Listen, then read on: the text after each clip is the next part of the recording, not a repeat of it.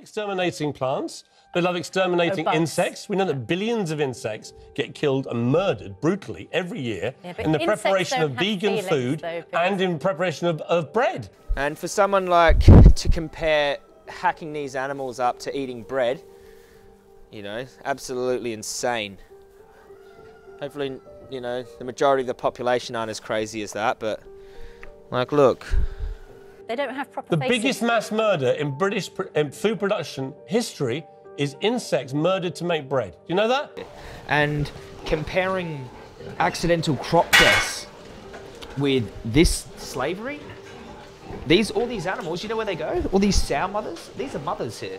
They all go to a gas chamber. Do you ever see these people marching down the bread aisle? Do you? No, they don't. You know why? Because they eat bread. So they're hypocrites. We've got some root vegetables. This is where vegans get their food from. Crops. And Piers Morgan likes to think there's no difference between eating from here and eating from in there. Wow. Nice logic, Piers. So they're hypocrites, right? So they're hypocrites.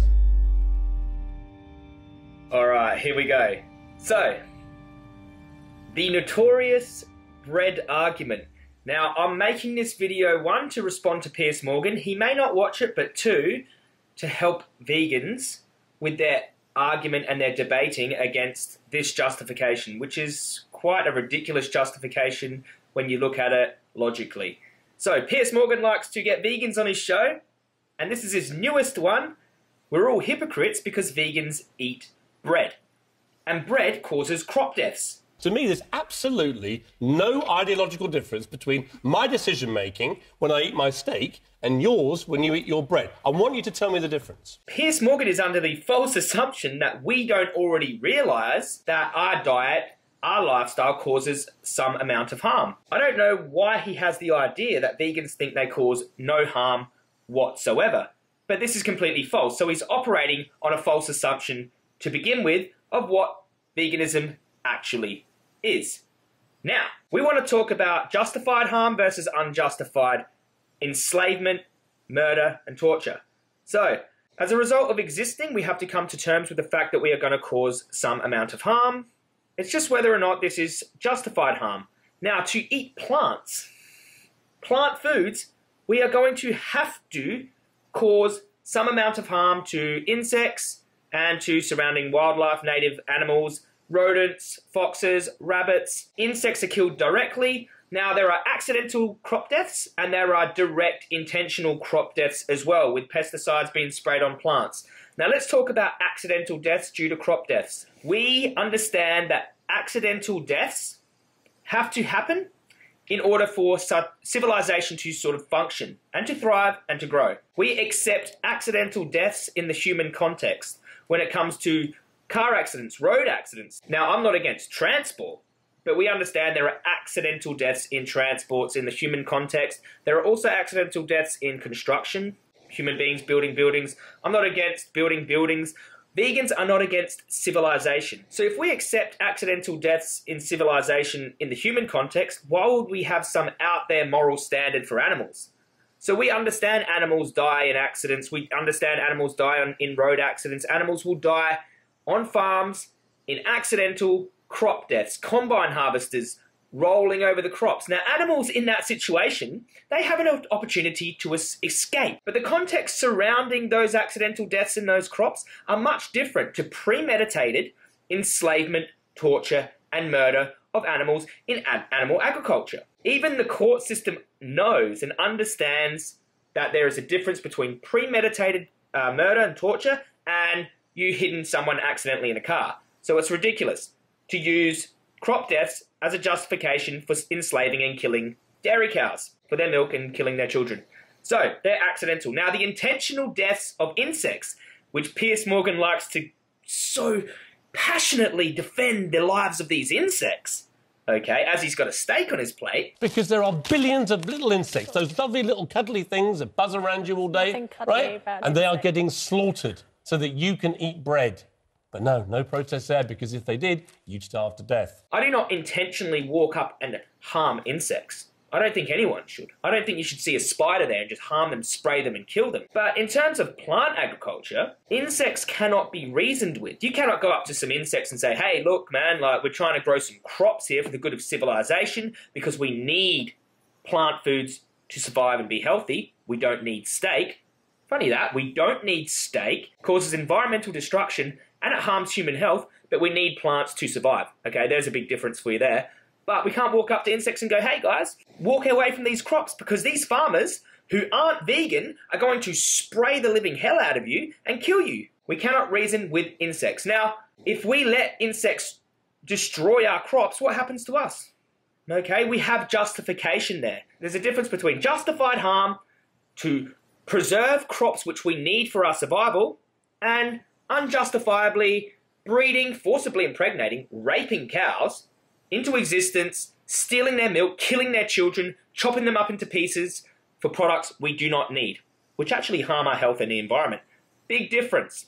Also, another interesting fact is about 50% of the world's crops are actually fed to the animals in animal agriculture. So that's a lot more crop deaths just for a piece of steak. Alright, so this is a really good resource here, Animal Visuals. Thanks for showing me this one, Isaac. We've got the number of animals killed to produce 1 million calories in 8 food categories. So look at chicken up here. This is the slaughter count, the red mark. This is what the animals that are estimated to be killed in harvest. Chicken's way up there. Then eggs. Look how many for eggs, because that's all the egg-laying hens are slaughtered as well. Beef, look how many animals are killed in the harvest, just in the harvesting process for cows here. Pigs are mostly factory farms, so they suffer horrific lives in factory farms as well, so that's one thing to note. Dairy is a lot in the harvest here, but that's a little bit strange. I don't have the slaughter numbers for dairy because all dairy cows will be slaughtered too, so still higher than vegetables. So here we go, the plant foods, they cause the fewest animals to be killed. As you can see, like the animal products here causing the most amount of deaths. One thing that's not on this list though, fish. People say, I only eat wild caught fish. Here we go. Between 790 billion to 2.3 trillion wild fish were caught from the wild globally each year. So between these, each and every one of the years, between 2007 and 2016, between 790 billion to 2.3 trillion. So anyone says, oh, only wild fish. Yeah, okay. If fish were on here, they'd be all the way up here, probably multiple times in front of all of these, because we're getting into the trillions here. So if you're against crop deaths, you should be way against eating animal products because that's where most of the crops go. So by eating the plant foods directly, you're greatly minimizing crop deaths anyway. Now, if we had vegans running plant agriculture, do you think we're going to be entertaining alternatives? Who runs plant agriculture mostly? Non-vegans, who don't give a damn about shooting pests, about running over animals in combine harvesters, and about spraying these little critters. I'm sure vegans with veganic farming, that's one option, would be looking for alternatives to plant agriculture which cause the least amount of harm humanly possible, and we would be minimizing these deaths. But those who are eating steak, chicken breasts, dragging fish out the ocean, fisting cows in the anus and injecting them with bull semen so we can steal their children off them and kill them, aren't interested in minimizing crop deaths. Piers Morgan isn't interested in making the world better. He's just interested in making himself feel better by calling vegans hypocrites. It's actually an appeal to hypocrisy fallacy. Imagine this scenario. You're in court for murder. You murdered a bunch of people at some restaurant, shot them all down, and the judge is handing down your sentence and going, I can't believe you did this. This is an unjustified, premeditated murder of innocent individuals. And, the murderer looks at the judge and goes, that t-shirt, was that made in China, in a sweatshop? Analysing some way to call the accuser a hypocrite, but that doesn't in no way justify the actions of the murderer. So this is what Piers Morgan is trying to do, classic appeal to hypocrisy. So, these are some questions I'd run by Piers Morgan. They just enjoy handing over a check, slaughtering great animals, and bringing them back as a trophy, and posing for their gut-wrenching pictures. If you look at what... He is vehemently against trophy hunting. He thinks it's morally reprehensible. He doesn't want nothing to do with trophy hunters. He's actually called for the murder of trophy hunters in certain articles as well. But does Piers Morgan think trophy hunting is morally justified because vegans eat bread? What about other forms of enslavement and premeditated abuse, child abuse and murder, kidnap? Does he think those actions are morally justified because vegans are hypocrites who eat bread, who eat plants? which they need for their survival. Human beings, we need plant agriculture for our survival.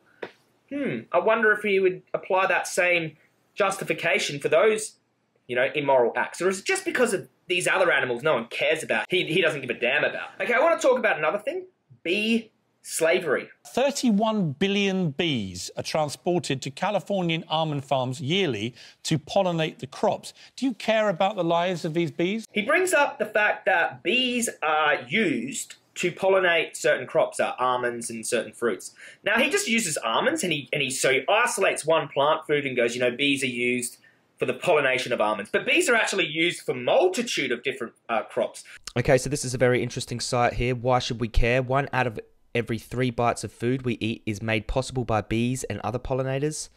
Here we go, look at this. 70 out of the top 100 food crops, which supply 90% of the world's nutrition, are pollinated by bees. So look here, look at all the plant foods that are pollinated by bees. Now, I don't know if this is like human intervened pollination, where we transport the bees and harm the bees, or whether this is just a natural occurrence of bee pollination, but they are responsible for pollinating many different crops. It would be an insane position to say that these crops are not vegan because of bee pollination. I don't take that position. I think that it's not a very logical position to take, and I don't know why we're accused of taking that position.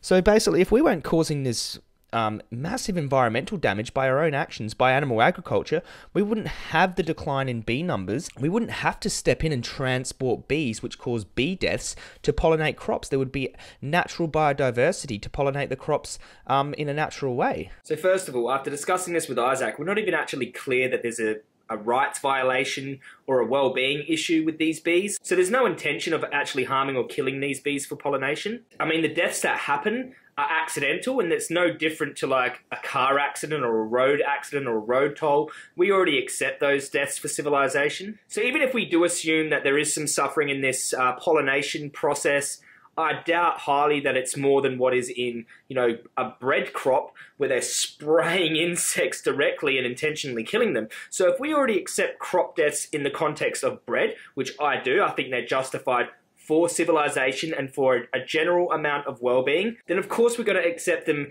in the context of bee pollination. Now, we shouldn't set a standard where like the baseline is survival, like, yeah, we need these plant foods for survival. You know, a lot of the products that I use, like phone, camera, laptop, you know, furniture, clothes, also have deaths down the line as well. But they are also justified because these products increase our well-being to a reasonable amount, and if we set the standard where we can't accept industry deaths for these products, you know, for plant foods, for certain products, for pencils, for furniture, we're basically setting a standard that we should abolish civilization. And vegans aren't for abolishing civilization. So we have to weigh it up like, would removing this process of bee pollination increase well-being? And I'm not sure it would. I think it would decrease well-being and actually go the other way. I mean, think of all the plant foods that insects pollinate, not just bees. Insects pollinate so many plant foods, they create massive amounts of well-being, and that outweighs any of the small amount of suffering. And we're not even certain that there's a rights violation of these bees. They're just being transported and there's some accidental deaths. So yeah, bee pollination falls under the same banner of justified deaths for industry because we don't have a double standard for humans. Now, is it the same as honey though? For bee pollination, we have no alternative. For honey, we have dozens of alternatives to honey. Now with honey, they get the queen bee, they snip off her wings, which is like breaching her bodily integrity, which is a clear rights violation. She cannot leave the hive. You know, these bees are working day in, day out. They take the bees' food and kill the bees in the process. Completely unjustified for a product that we have dozens of alternatives for. I see it as completely morally different. So the honey is the bee's food, not ours. You might say, Joey, are we setting this standard where we're increasing well-being? What if it increases my well-being to, you know, stab a fish in the throat and eat the fish? Now, we're not just talking about increasing your well-being, we're talking about increasing general well-being, so also the well-being of animals as well. My argument is you're hypocrites. So basically, what Piers Morgan here is trying to do is an appeal to hypocrisy, where he's trying to find inconsistencies. You know, we are not hypocrites. We know there's harm because of existence, okay? We're trying to minimize that as much as possible, and we understand the difference between justified and unjustified harm because we don't have a double standard for human beings, okay? We understand human beings are harmed because of civilization, and so are animals, all right? Vegans are trying to make the world better. What are you trying to do, Piers? And what are you using this justification to defend? Some of the most horrific animal abuse on Earth so you can have milk in your coffee? What are you defending? I mean, is plant farming perfect? It's not perfect. It could be improved. But it's 1 trillion times better than animal agriculture in the slaughterhouses. That's for sure. That's for sure. And one last thing, Piers Morgan. You're not a baby cow, bro. It's time to get off the tit. You got to respond really, really strongly to it. And a good way to do that is just to point to the actual logical conclusion of their view. You say, look, Piers, you're talking about setting a standard by which we can't cause industry deaths, okay? If we implement that standard, we're talking about destroying most of the food sector. That's you know, countless jobs, people out of work on the streets. You're talking about, obviously, like, I mean, destroying any production of like computers or furniture or anything like this. You're talking about obliterating modern civilization. That's the logical consequence of the standard that you're putting forth right here. I don't think that an animal's life has so much value that we should obliterate modern civilization. I don't think that a human's life has so much value that we should obliterate modern civilization. But I do think that both an animal and a human's life have enough value that we shouldn't stab them in the throat. So what do you defend?